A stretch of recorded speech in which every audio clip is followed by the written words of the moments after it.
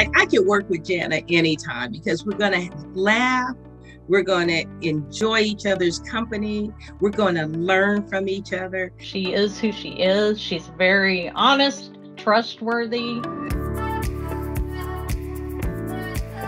I had the fortune of being able to go to Goddard Public Schools from K through 12th grade because I was involved in a lot of extracurricular activities at school. As a matter of fact, if there was a chance to stay after school for something and participate, I was there.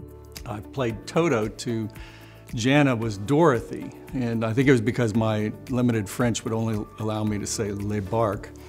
But at any rate, so we had a lot of laughs doing that.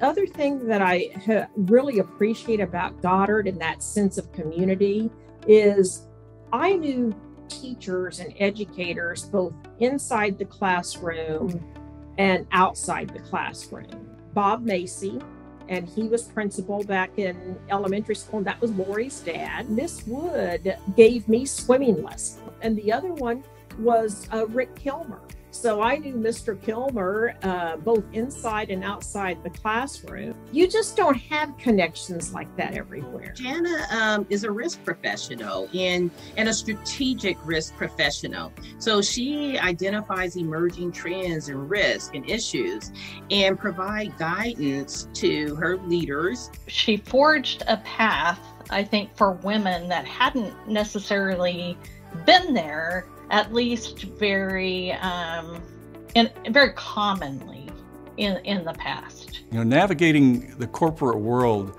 was beyond me, but for her, Jana had such a cool head. She had great people skills and able to navigate the corporate world. I was just very impressed with her ability to do that. I watched her in every job that she had, even before we were at Kansas City Power and Light. She always made really significant contributions.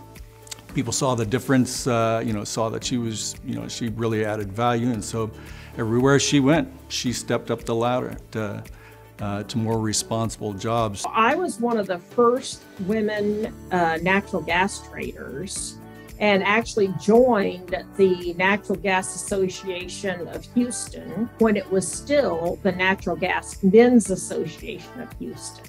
I think what really was outstanding, or what caught my attention, was her ability to pull ideas and information from others. She included everyone. Everyone had a voice. And so her ability to take all of these ideas and these personalities and build something meaningful for RIMS was just, I just thought it was outstanding.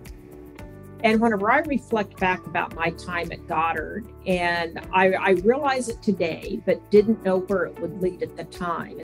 So I went to all the sporting events after school and hung around after school. And so that experience of learning how to network and interact with people, to me, that's a lifelong skill.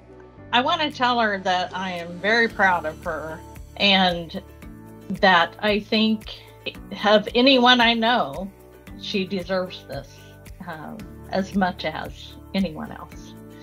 And it's really not one particular thing that she's done. It's just the fact that she has had a career that has really moved the needle, truly, for women in corporate America. And I'm very proud of that. And it all started at Goddard.